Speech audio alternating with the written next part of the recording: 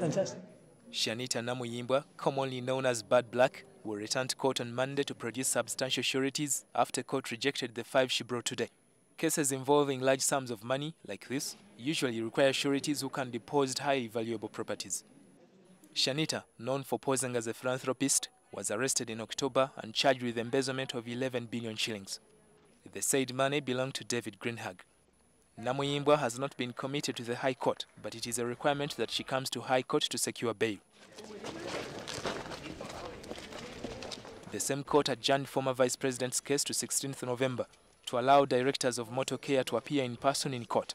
Professor Gilbert Bukenya is now facing a second case of abuse of office and fraudulent practice together with motorcare.